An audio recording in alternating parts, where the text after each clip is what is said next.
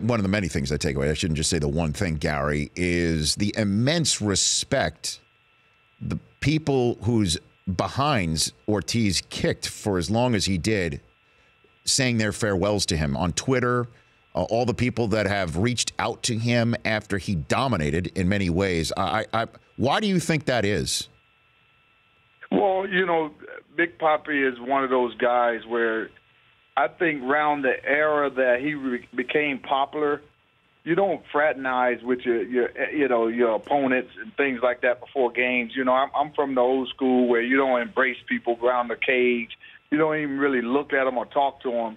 And he was one of the first guys that I can recall that embraced everybody, not just, you know, Latino players or black players or whatever. It was everybody. I mean, he was just warm, and he just put that bear hug on you, and it's like, you know, even if he didn't come up to you and embrace you, guys was running up to him to embrace him. And he started that whole embracing each other before batting practice and then going out and competing.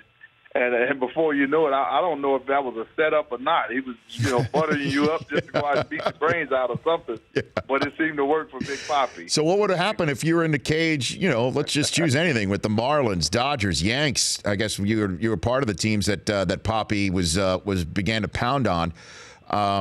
Brewers, Padres. I mean, what would happen if somebody like him had come up to you in the cage back then with you, Gary? Well, you know, back then when we had Big Don Baylor and Dave Parker, that wouldn't have been good. You know, those guys didn't mess around.